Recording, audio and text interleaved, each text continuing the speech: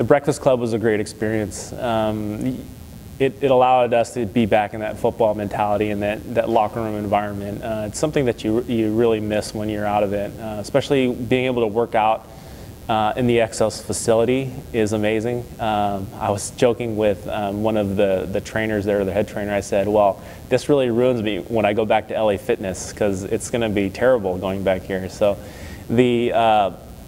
what the Breakfast Club did more than anything was really create a sense of accountability towards players, because that's where the impact comes from is, hey, I'm here because I want to get better, but second, I'm here because all these guys around me are here and they're invested in the program, and when you don't show up, you're going to hear about it, and when you're late, you're going to hear about it.